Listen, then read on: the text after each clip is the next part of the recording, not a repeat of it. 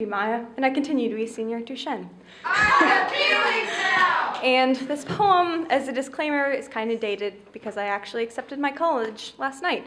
So here we go.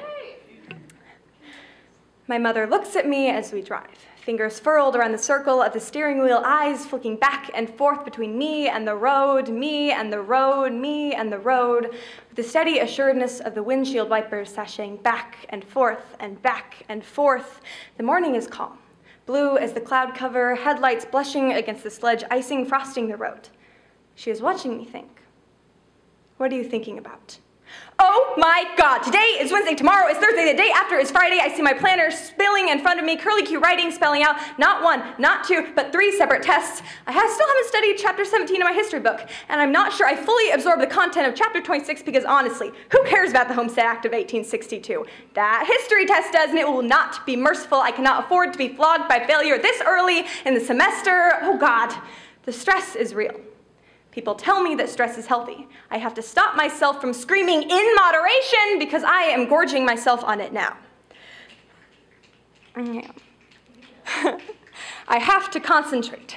I cannot consume any more knowledge about imaginary numbers, radicals. Pi is equal to 3.141695, and multiply that times x, and you still do not have the solution to the equation of why my eyelids are drawn to the floor by gravity, which, by the way, is equal to 9.8 meters per second squared because I didn't get enough sleep last night.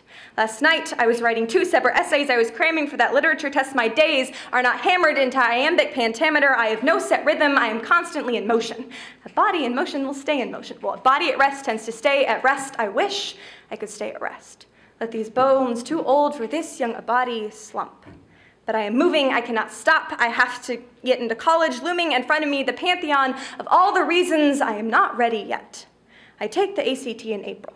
I have not even begun to study. I have to go to Barnes & Noble, buy that book, the one my college counselor recommended. I will fill it with all of the reasons I am ready, I am ready, I am ready, I am ready. Yet I wonder whether or not they are all lies. When I close my eyes, I see the number 36, 36, 36, 36. My mother says perfection is impossible. Perfection has to be possible because why else would I be going to this school? Taking these notes, studying for these tests, writing these essays, if not preparing for the pinnacle of academic achievement, why do we weep when we fail? If not for the fact that we fall so much further from our futures when our tests come back desecrated with skull and crossbone X's.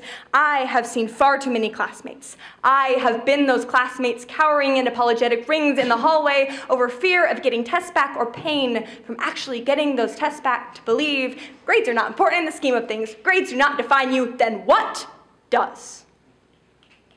I have struggled far too long to build this shaky foundation of a 4.0 GPA to believe that it doesn't exist.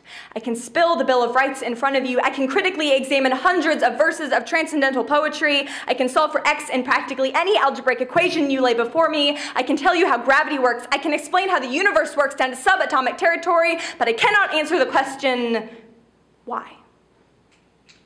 I loll my head across the seat. Look my mother in the eye, crack my knuckles like popcorn kernels, ice under the car tire.